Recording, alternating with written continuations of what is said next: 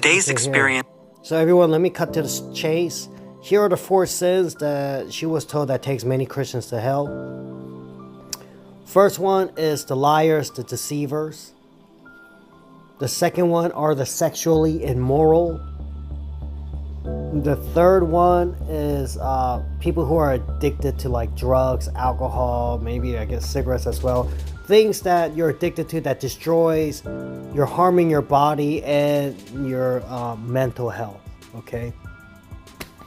And the 4th sin are the murderers. You know, you're just taking lives recklessly, like you just don't care. But anyway, so those are the 4 sins here that she was told that takes many Christians to hell. And I know there are more sins, and I know there are more ways that Christians can go to hell, but this is for this video, okay? Now, let me tell you the background story.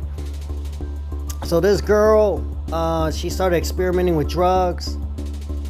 Then she kind of got into being the middleman and, you know, help selling drugs and, you know, selling drugs from one side of the town to the other, to different towns or whatever. And, you know, she joined a gang. And, but, you know, when you're part of a gang, you're gonna have some gang wars, right? And so she gets shot. She goes down to hell. And she sees one department of hell. And then she sees other departments of hell.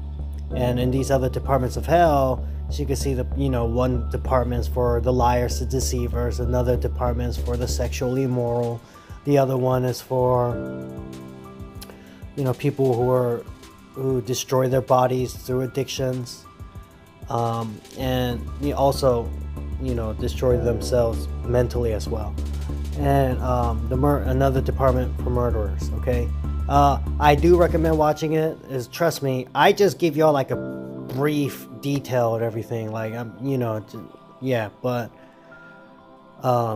you watch it, it goes more in depth, and you know, it's good. The story is good. If you've been in this type of lifestyle, or you know somebody who has or something, you know, this will impact you. And of course, you know, none of this stuff is worth going to hell for. Okay, give your life to Jesus Christ. Confess yourself as a sinner. Accept Jesus Christ as your Lord and Savior. You know, recognize and know that Jesus came. God sent Jesus to die for our sins. Jesus is the Son of God, God in the flesh. Jesus resurrected on the 3rd day. And, you know, confess it, believe it. You know, give your life to Jesus. You got to kill the flesh. You got to give your life to Jesus. Be filled with the Holy Spirit and have Jesus live through you. You know, accept Jesus into your heart. Or have the Holy Spirit guide you. I know life gets tough. I know I have tough times. You ask the Comforter. You ask the Holy Spirit, okay, to comfort you, to help you, to guide you, to strengthen you. You know, pray. Of course, number 1 thing, read the Bible. Number 2, pray. Yes. So there you have it. Love all of you. God bless all of you in Jesus Christ's name. Amen.